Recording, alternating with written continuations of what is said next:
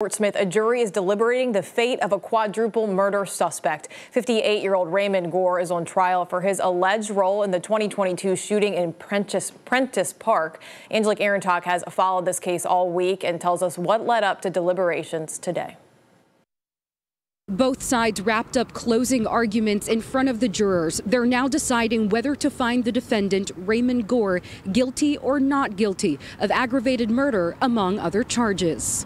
Before closing arguments, jurors went to the neighborhood where the deadly quadruple shooting happened. They stood on LaSalle Avenue and overlooked Maple Avenue, where the prosecution's main eyewitness said he saw the shooting take place. Michael Canty testified he saw Gore outside the house, then knock on the door and shoot one of the victims. During closing arguments, prosecutors reiterated Canty's recollection of the day of the shooting.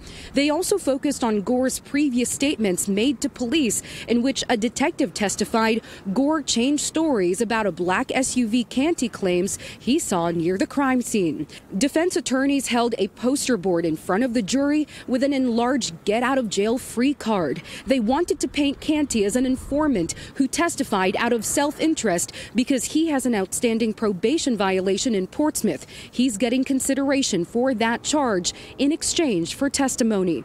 Defense attorneys also described Canty as untruthful, citing inconsistent statements made in court.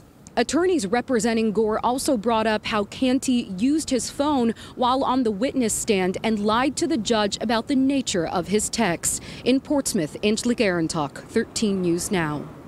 Raymond Gore's nephew, Antoine Gore, is also facing charges in this quadruple murder.